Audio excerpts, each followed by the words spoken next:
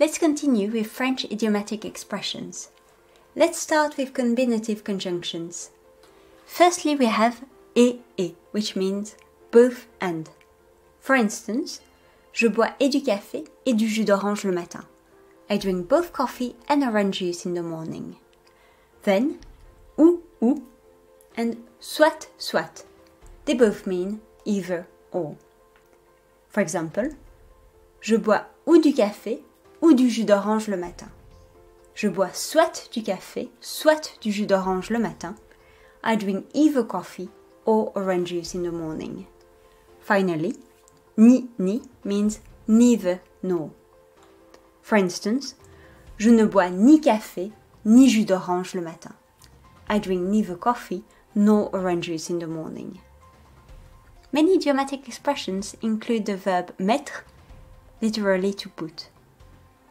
For example, mettre en œuvre, to carry out, to implement. Mettre en scène, to direct a theatrical production. Another useful word is même. As an adjective, it means same. For instance, je voudrais la même chose, I would like the same thing.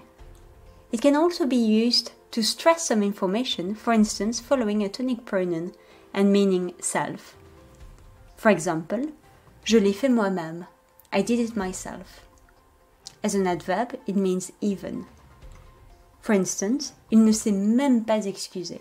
He has not even apologized. Quand même means just the same, nevertheless. For instance, il s'est quand même excusé. He nevertheless apologized. Si also has different meanings. If it is a conjunction, it means if. For instance, on peut aller au cinéma si tu veux. We can go to the cinema if you like.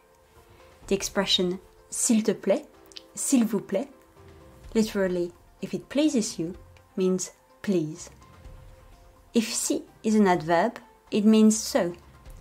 For example, j'avais si faim que j'ai mangé tout le gâteau.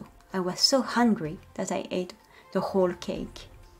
Finally, it is a positive answer to a negative question, whereas oui is the positive answer to an affirmative question. For instance, tu n'aimes pas le chocolat? Si. You do not like chocolate? Yes, I do. Last but not least, encore. It means more. For instance, je voudrais encore du thé. I would like more tea. Again. For example, fais-le encore. Do it again. Or still. For instance, il fait encore pipi au lit. He still wets his bed. Ne encore means not yet. For example, es-tu déjà allé à Paris? Pas encore. Have you ever been to Paris? Not yet. Au revoir.